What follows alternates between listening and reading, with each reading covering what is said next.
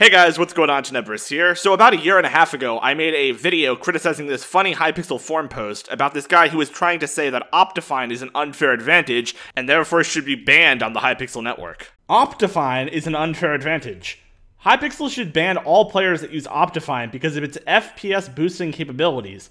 Optifine is an unfair advantage because some people aren't allowed to download it or their PCs are too slow to download it. Please, Hypixel, I only get 5 FPS and others get 1,000, so they beat me because my frames are bad. Please, Hypixel, ban Optifine users. Now, obviously, I found this post absolutely hilarious when I first saw it. I mean, come on, Optifine is clearly not an unfair advantage, and just because it gives certain players more FPS doesn't mean that someone else can't just download and use it. But what if the Hypixel forumer that made this post was actually onto something? What if Optifine was in fact an unfair advantage? And up until recently, I would not have agreed.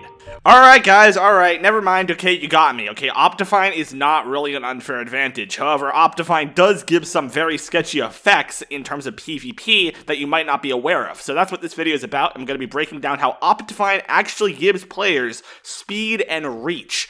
And this concept's going to be completely alien to a lot of my viewers. So once again, I'm going to break it down. I'm going to go from the very beginning and we're going to get to the final conclusion. And you guys are going to be able to understand the whole thing. So don't worry, strap in. This is how Optifine gives you reach. So to start off, we need to talk about how Minecraft determines whether or not a specific click actually should land as an attack. Now, obviously, in Minecraft, there's swing packets and attack packets, and Minecraft has to run a lot of math to determine whether or not those swing packets should become attack packets. It is if you're within 3 blocks of the enemy player and looking in their hitbox sufficiently so that your Raytrace, which is the line that comes from your head, intersects with the enemy's hitbox. Basically, you have to be looking at them and you have to be within the 3 blocks. Then you can land an attack.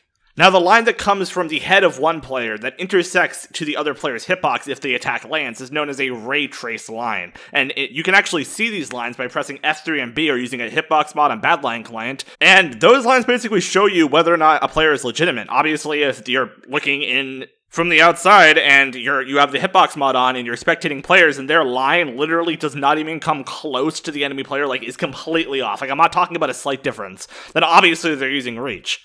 But how exactly is it that Minecraft itself knows whether or not to make this swing packet an attack packet? How does it know to actually damage the enemy player? Well, as with many things in life, it comes down to math. A lot of math and a lot of code. And obviously that code is then going to be running in your Minecraft and is going to tell you whether or not that hit is legitimate or possible or not. So what does Minecraft use to calculate the actual length and angle that this ray trace that comes out of the player goes? Well, it uses 2 things. It uses the player's yaw, which is their horizontal movement, your horizontal mouse movement on the x-axis, and the player's pitch, which is their vertical mouse movement on the y-axis. But how exactly does Minecraft know exactly where this ray trace has to go? Well, it uses trigonometry, and I know that I might lose a few people here, but I'll try to keep it really simple. So we'll use a 2D analogy for you guys to understand. Take a triangle. If you have an angle and a side of that triangle, you can use SOHCAHTOA or whatever you're taught in math class to basically calculate other angles and other sides of this triangle. And Minecraft uses the exact same sine and cosine functions that you would use in math class to calculate where that line should go. The main difference basically being that Minecraft does this calculation in 3 dimensions and not 2. And the exact same thing I just described with the ray trace vector and the yaw and pitch applies to movement, except now it's like your movement in the x direction versus the z direction, and then your combination of the 2 movements determines like how far you go and for how long you're pressing and everything. So the exact same thing that I just described with reach, basically with the trigonometry and everything, also applies to movement in the same way. Now, with that in mind, you might think that Minecraft is basically a giant calculator, calculating a crap ton of different things at once, like, okay, what is the next reach, what is the next reach, what is the next reach, okay, what is the next movement, etc., etc., etc. But that is actually a very inefficient way to do things in code. So every single frame in-game, Minecraft calls a method called GetMouseOver. Now, this happens when you look at blocks and you look at entities. This function then gets information from the sine and cosine table to calculate the reach. It doesn't run the sine and cosine functions, it looks them up in the table, or in Java as it's known as an array. Now, an array in Java is basically a collection of variables of the same types. So to break that down, it's like having a giant list of all of the possible look vectors that a player can have, or all of the possible move vectors that a player can move at, instead of calculating it every single time. And this method is a lot more efficient. Now, what exactly does this mean for an in-game player? Well, it means that every player on Minecraft, when the Minecraft math is calculating what reach they should get, or how far they should move, it'll take the X and Z movement, or the yaw and pitch, to calculate each vector respectively. But instead of running the calculation, it will go look up those values in the array and find the closest match. So, like, for example, if you're at 60.000001 angle, Minecraft will just be like, oh, that's basically the same thing as 60 angle, we're gonna get this reach vector.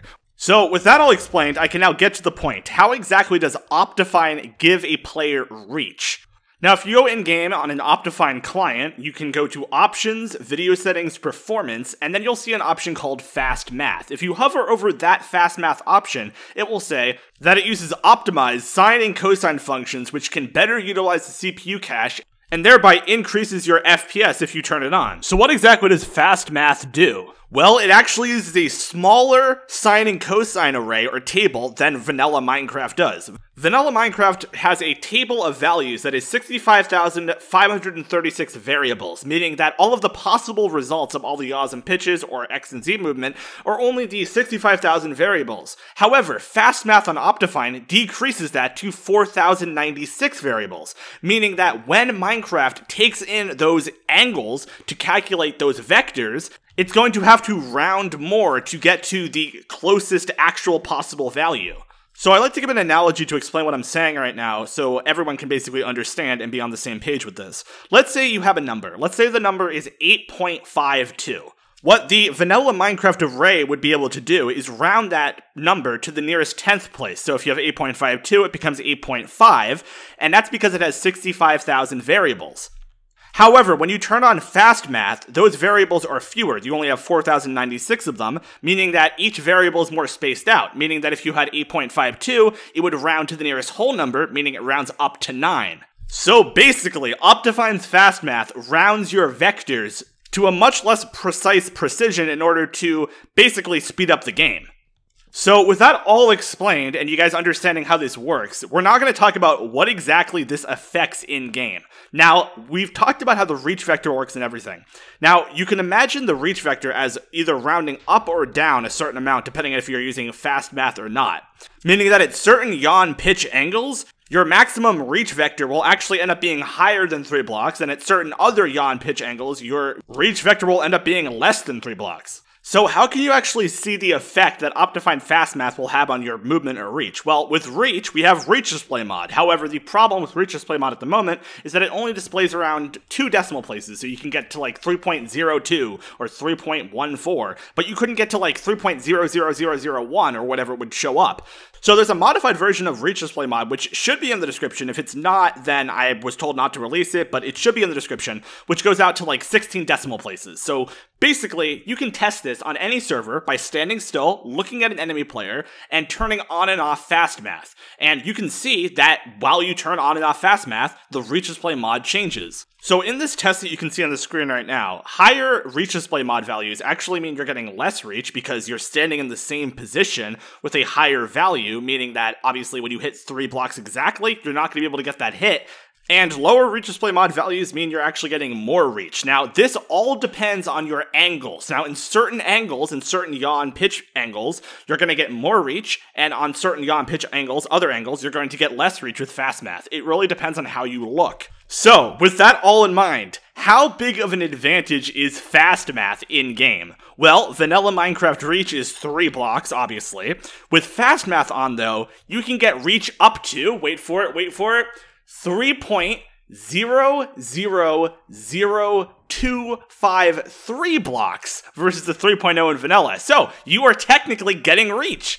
Okay, obviously this difference between the vanilla and the Fast Math is so slight that it basically makes no difference in combat. I mean, after around 10 minutes or so of playing with Fast Math, you may occasionally get an extra hit or two. So, in fact, it might be a slight advantage over a long enough period of time, but In reality, in a simple 1v1, it's likely not going to happen. I mean, the problem is that that distance, that 0.000253 distance between the 3.0 and the maximum reach that you can get with fastmath is so slight that the chance of you getting a hit at that distance is extremely minimal. On top of that, it only happens at certain angles, and at certain other angles, it actually decreases your reach, meaning you're actually getting 2.999746 reach maximum on certain angles, and 3.0000253 reach on other angles, meaning the effects of the Optifine fastmath basically cancel out, unless you're always looking at these specific angles, and in that case, you technically have an extremely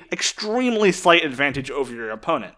So what does this mean for movement? Well, it also means that certain jumps and certain motions that were not possible without Optifine fastmath now all of a sudden become possible at certain motion angles. The video you're watching right now, credits to Cinemal, shows a jump which is completely impossible to do at this angle without Optifine fastmath. You can try it yourself. All you have to do is create the setup that you see in the video, and then on a higher version of Minecraft, make your facing 134.82422 degrees, and then just jump. And you will be able to make the jump with fastmath on, and without fastmath on, you will fail. And that's because just like Reach, Optifine fastmath is basically rounding up or down this movement vector. Okay, with all of that in mind, what exactly does this mean for servers? Is Optifine going to be banned now? Is it all over? Optifine is an unfair advantage confirmed? Well, basically, no. First of all, almost everyone uses Optifine anyway, so there's really no need in, like, banning something or, like, preventing someone from joining with it. And anyone can go download it, anyone can turn on fastmath, and anyone can get these very slight advantages. And these very slight advantages basically make, like, virtually no difference in PvP. And I can't say it's exactly no difference, because it does make a difference.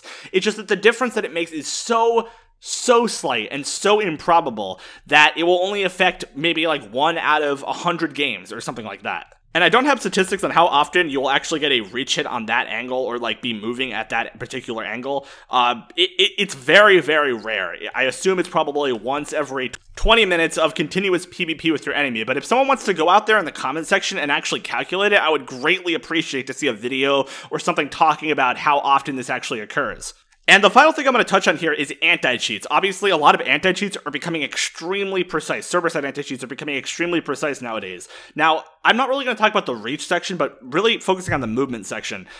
If you have a speed check that's like really precise, like you're predicting the player's motion down to like 16 decimal places, the farthest a position packet can be calculated in Minecraft, then this will actually affect it and it will actually false flag your anti-cheat, because it's definitely possible to make a prediction check, a prediction speed check, that's this accurate. So you do have to account for it, but it's relatively easy to account for it. You can just basically look at what angles are rounding and what they're rounding to, and then just incorporate that into your prediction. So regardless, it's possible to fix it in anti-cheat, so I wouldn't worry about that at all. But yeah, if you guys have any questions about this or anything else that you'd like to show me, make sure you join my Discord, link in the description. I hope you guys enjoyed this video. If you did, leave a like on it, and if you really want to support me, buy my Badlion Client Cape. There should be a link to that in the description, and see you guys later. Peace out.